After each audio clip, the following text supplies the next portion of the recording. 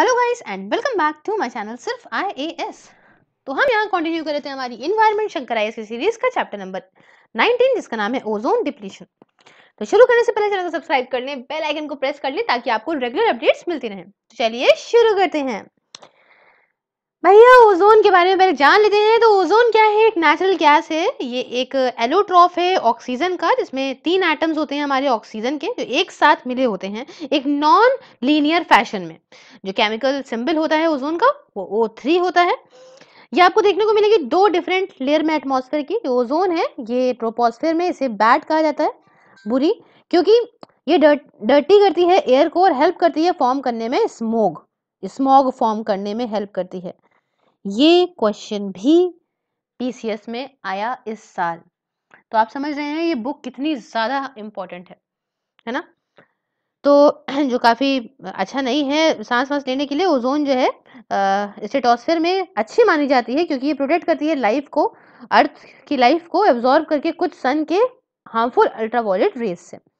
अब जो ozone layer है काफी इंपॉर्टेंट है क्योंकि जो इसका कॉन्फ़िगरेशन है ओजोन के मॉलिक्यूल का और इसके जो केमिकल प्रॉपर्टीज हैं, जैसे कि ओजोन जो है एफिशिएंटली एब्जॉर्ब करती है उस वजह से अल्ट्रावायलेट लाइट को और 10 ऐड करती है सनस्क्रीन के तौर पे। ठीक है।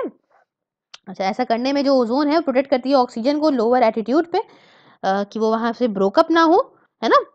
और काफी हेल्प भी करती है। ये हेल्प करती है रिड्यूस करने में रिस्क म्यूटेशन का और and harm to plant and animal life का भी। अच्छा, अगर ज़्यादा यूवी रेज आती हैं तो उसकी वजह से स्किन कैंसर हो सकता है और साथ ही साथ हार्म कर सकती हैं वो सारी प्लांट और एनिमल को, लाइफ को, अर्थ पे जो लाइफ है उसको भी। अब देखिए सबसे पहला यहाँ पे है बात क्या है ओजोन डिप्लीशन की हम बात करेंगे तो चेंज इन इक्विलिब्रियम।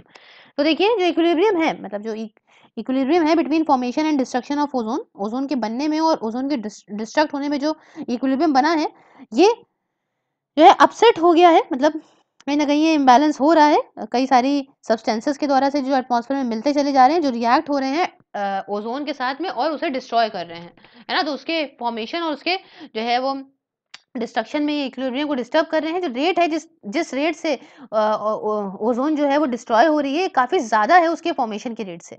ये इम्प्लाई हो रहा है कि यहाँ पे सिग्निफिकेंट डिक्रीज है कंसंट्रेशन में ओजोन के एक पर्टिकुलर रीजन में एटमॉस्फेयर के।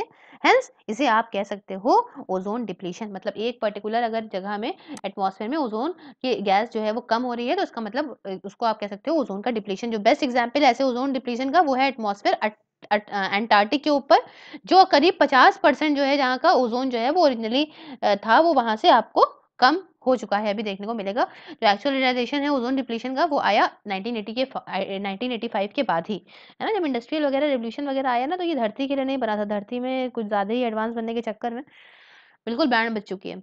खैर सोर्सेज देखिए क्लोरोफ्लोरोकार्बन सबसे अच्छा सीएफसी सबसे बड़ा सोर्स है। जो सीएफसी के मॉलिक्यूल होते हैं वो बनते हैं क्लोरीन से, फ्लोरीन से और कार्बन से। जैसे कि नाम कह रहा है क्लोरोफ्लोरोकार्बन, तो क्या कह रहा है क्लोरीन, फ्लोराइन और कार्बन से। कहाँ इसको यूज करते हो आप? तो ये रेफ्रिजरेंट्स वगैरह में, प्रोपेलेंट्स में, एरोसोल स्प्रेज में, फोमिंग एजेंट्स के तौर पर, प्लास्टिक मैन्युफैक्चरिंग में, फायर एक्सटिंग्विशिंग एजेंट्स वगैरह के तौर पे भी, सॉल्वेंट्स हैं ये क्लीनिंग इलेक्ट्रॉनिक और मेटालिक कंपोनेंट्स के लिए, और फ्रीजिंग फूड्स वगैरह के लिए भी यूज करते हो। जो 2/3 मतलब जो 2/3 जो सीएफसी है वो यूज करी जाती है रेफ्रिजरेंट्स में, वाइल जो 1/3 है वो यूज करी जाती है ब्लोइंग एजेंट जैसे कि फोम इंसुलेशन प्रोडक्ट्स के तौर पे। फिर देखिए यहाँ पे वाई सीएफसीज आर यूज, क्यों सीएफसी को यूज करते हैं? तो सीएफसी जो है वो वाइड और वेरिड एप्लीकेशन इसकी होती है क्योंकि उसका जो प्रॉपर्टीज हैं वो उसकी नॉन कोहेसिवनेस की प्रॉपर्टी, नॉन इन्फ्लेमेटरी की प्रॉपर्टी, लो टॉक्सिसिटी और केमिकल स्टेबिलिटी वगैरह की वजह से इसको यूज करते हैं। अब देखिए लाइफ टाइम एंड रिमूवल कितनी देर तक रहती है ये? देखिए जो दूसरे केमिकल्स होते हैं उसके जस्ट विपरीत जो सीएफसी होती है वो एलिमिनेट आप नहीं कर सकते एटमॉस्फेयर से यूजुअल स्कैवेंजिंग प्रोसेस के माध्यम से, जैसे कि फोटो डिसोसिएशन वगैरह, रेन आउट या ऑक्सीडेशन के माध्यम से आप इसको सीएफसी को एटमॉस्फेयर से नहीं हटा सकते हो। इनफैक्ट जो रेजिडेंस टाइम होता है सीएफसी का हमारे एटमॉस्फेयर में वो एस्टिमेट करा गया है करीब 40 से 150 साल तक होता है। इस पीरियड में सीएफसी जो है वो ऊपर की तरफ जाती है क्योंकि काफी हल्की होती है और जाके ट्रोपोस्फेयर से स्ट्रेटोस्फेयर में पहुंच के वहां पे जो है ओजोन को ये क्षति हानि पहुंचाती है। अच्छा, द एस्केप ऑफ सीएफसी ये क्या है? जो सीएफसी है वो इंटर करती है एटमॉस्फेयर में धीरे धीरे इवेपोरेशन के माध्यम से। अपने सोर्स से जब इवेपोरेशन हुआ तो उसके माध्यम से ऊपर पहुंचती है, ये एटमॉस्फेयर में आती है। तो CFC जो है वो एस्केप कर सकती है एटमॉस्फेयर से रेफ्रिजरेटर से निकलने के बाद। सिंस जो CFC है वो थर्मली स्टेबल है तो ये सर्वाइव कर सकती है ट्रोपोस्फेयर में, बट स्ट्रेटोस्फेयर में ये एक्सपोज हो जाती है यूवी रेडिएशन में। अब देखिए केमिकल रिएक्शन की बात करें तो देखिए जो मॉलिक्यूल्स होते हैं ना CFC के, जब एक्सपोज्ड होते हैं ये यूवी रेडिएशन के साथ तो ब्रेकअप हो जाते हैं, है ना, मॉलिक्यूल से ब्रेकअप हो जाते हैं। तो जो फ्री क्लोरीन का जो एटम बचा, मैंने आपको क्या बताया ये किससे बनते हैं, क्लोरीन से, फ्लोरीन से और कार्बन से, ठीक है।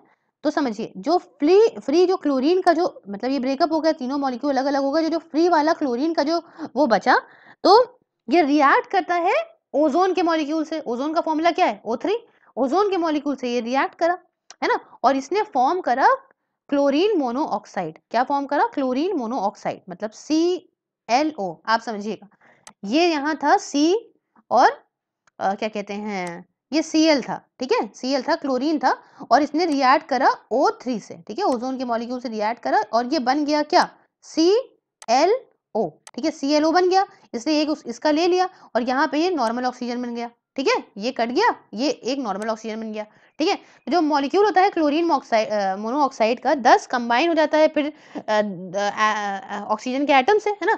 ये रिएक्शन जो है वो फॉर्मेशन कर देता है ऑक्सीजन के मॉलिक्यूल का और फॉर्मेशन कर देता है फ्री क्लोरीन एटम का, ठीक है। फिर से ये रिएक्ट करा, फिर एक क्लोरीन एटम यहाँ से जो है एक रिलीज हो गया, ये ऑक्सीजन वाला मॉलिक्यूल अलग हट गया, ये क्लोरीन बन गया। अब ये क्लोरीन फिर से जो है रिएक्ट करेगा O3 से, फिर इसमें से ऑक्सीजन एटम लेकर आएगा। इस वजह से धीरे धीरे क्या हो रहा है, डिप्लीशन हो रहा है O3 का, है ना। जो डिप्लीशन है O3 का, ये कैटलिस्ट है, जो एलिमेंट है जो डिस्ट्रॉय करता है O3 को वो है क्लोरीन। कौन सा एलिमेंट डिस्ट्रॉय कर रहा है O3 को, क्लोरीन, है ना। ये रिफॉर्म्ड होता है at the end of the cycle. तो फिर जो साइकिल क्लोरीन एटम डिस्ट्रॉय करता है थाउजेंड्स ऑफ ओजोन मॉलिक्यूल को, क्योंकि इसका जो इंटर काउंटिंग रिएक्टिव नाइट्रोजन है या हाइड्रोजन कंपाउंड है जो इवेंचुअली रिटर्न कर जाते हैं क्लोरीन में, ठीक है। तो मैंने आपको ये बात बताई। अब देखिए CFC का सब्स्टिट्यूट क्या है, अगर हम ऐसे जाने तो CFC का सब्स्टिट्यूट जो है ना, वो ये सेफ होना चाहिए, low cost, increase energy efficiency, CFC की रिप्लेसमेंट अच्छे से होना चाहिए। तो मतलब बहुत सारे चीज़ें हैं। फिर CFC12 ये वाइडली यूज रेफ्रिजरेंट है, HFC ये काफ़ी मोस्ट प्रॉमिसिंग ऑल्टरनेटिव है इसका, ये भी यूज़ करा जा सकता है। अब देखिए यहाँ पे बात करते हैं नाइट्रोजन ऑक्साइड की। तो इसका सोर्स क्या है, जो सोर्स है नाइट्रोजन ऑक्साइड का, मेनली एक्सप्लोजन जो होते हैं थर्मो न्यूक्लियर वेपन्स के द्वारा, इंडस्ट्रियल एमिशन और एग्रीकल्चर फर्टिलाइजर्स के द्वारा। केमिकल रिएक्शंस की बात करें तो नाइट्रोजन ऑक्साइड जो है वो कैटेगरी जो है वो डिस्ट्रॉय करती है ओजोन को। जैसे नाइट्रोजन ऑक्साइड सॉरी जब नाइट्रिक ऑक्साइड मिलती है आपकी ओजोन से, मतलब जब नाइट्रिक ऑक्साइड जो है वो जब ओजोन से मिलती है तो बनाती है नाइट्रोजन ऑक्साइड प्लस ऑक्सीजन, ठीक है। फिर नाइट्रोजन ऑक्साइड प्लस मोनोऑक्साइड ये बनाती है नाइट्रोजन ऑक्साइड प्लस ऑक्सीजन। अब देखिए एस्केप ऑफ नाइट्रोजन ऑक्साइड, बात करें जब एस्केप ऑफ नाइट्रोजन ऑक्साइड, तो नाइट्रोजन ऑक्साइड जो होती है वो रिलीज होती है सॉलिड से थ्रू डीनाइट्रिफिकेशन ऑफ नाइट्रेट। जब नाइट्रेट्स का डीनाइट्रिफिकेशन होता है तो वहां से वो निकलती है। ये होता कब है, अनएरोबिक कंडीशन में, मतलब एब्सेंस ऑफ ऑक्सीजन में, and nitrification of ammonia under aerobic conditions, ठीक है। आपने वो हमने बताया था ना, प्लांट फिक्स करते हैं फिर कैसे वो एटमॉस्फेरिक नाइट्रोजन में वापस पहुंचती है, तो जब नाइट्रस ऑक्साइड उसी द्वारा बनती है।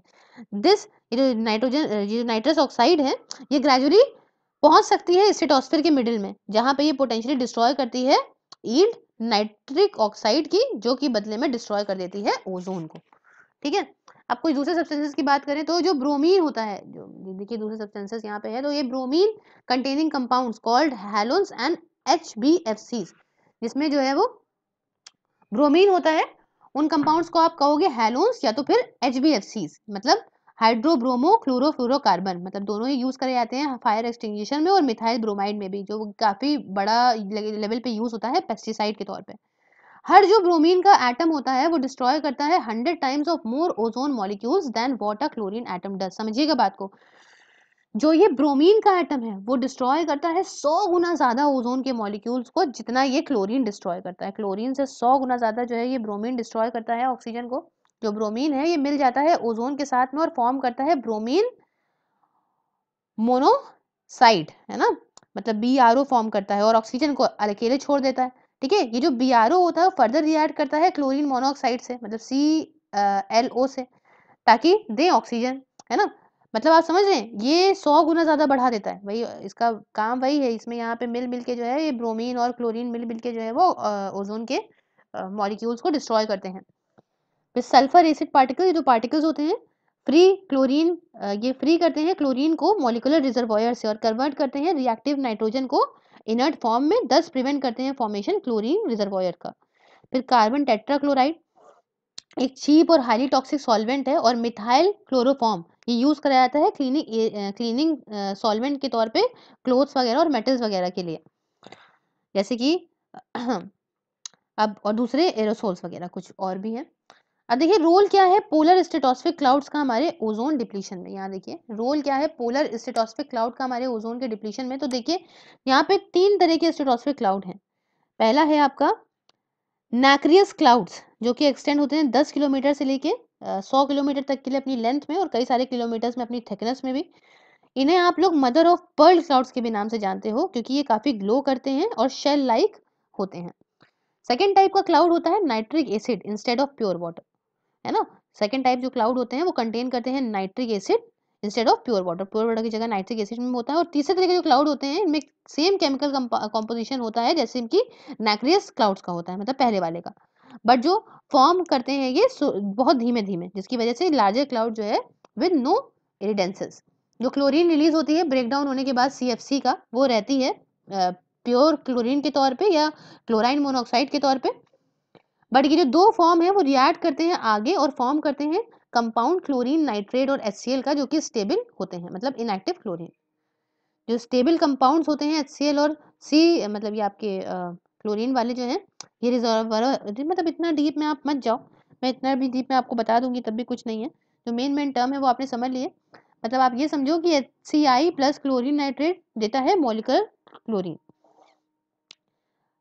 अच्छा, ये देखिए क्यों जो है वो ओजोन डिप्लीशन जो है वो प्रोमिनेंट है अंटार्कटिक में। भाई और जगह के कंपैरिजन में अंटार्कटिक में इतना ज्यादा क्यों है, इस बारे में हम जानेंगे। तो जो अंटार्कटिक स्ट्रेटोस्फेयर है वो काफी ज्यादा ठंडा है, तो जो लो टेम्परेचर जो होता है वो इनेबल करता है formation of polar stratospheric clouds, है ना, बिलो 20 किलोमीटर। ओजोन एब्जॉर्ब करती है सनलाइट, इसकी वजह से कॉज करती है कैरेक्टरिस्टिक इंक्रीज टेम्परेचर में with increase in the attitude in the stratosphere, है ना। अच्छा, अगर ओजोन डिप्लीट हो जाएगी तो जो वहां की एयर है वो बन जाएगी कूलर, ठंडी हो जाएगी, फर्दर ऐड करेगी फेवरेबल कंडीशन फॉर्मेशन करने के लिए PSCs को और एस्टेब्लिशन करने के लिए वॉर्टेक्स को।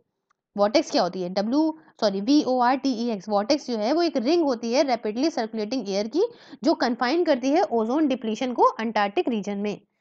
अच्छा, तो जो लॉन्गेविटी होती है अंटार्कटिक वॉर्टेक्स की, ये दूसरा फैक्टर है, इनहांस करता है ये फेवरेबल कंडीशन को डिप्लीशन के लिए ओजोन को।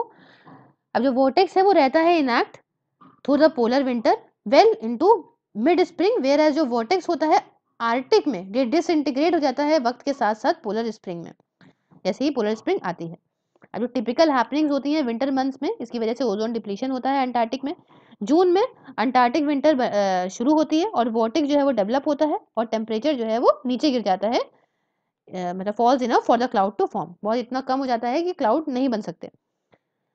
अच्छा, जुलाई से अगस्त के बीच में जो PSCs होते हैं वो डीनाइट्रीफाई होते हैं और डिहाइड्रेट होते हैं, मतलब डीनाइट्रीफाई और डिहाइड्रेट कर देते हैं स्ट्रेटोस्फेयर को। प्रेसिपिटेशन हाइड्रोक्लोरिक एसिड और क्लोरीन नाइट्रेट जो है वो रिएक्ट करती है क्लाउड के सरफेस से फ्री करने के लिए क्लोरीन को, और विंटर टेम्परेचर ड्रॉप हो जाता है अपने लोएस्ट पॉइंट पे।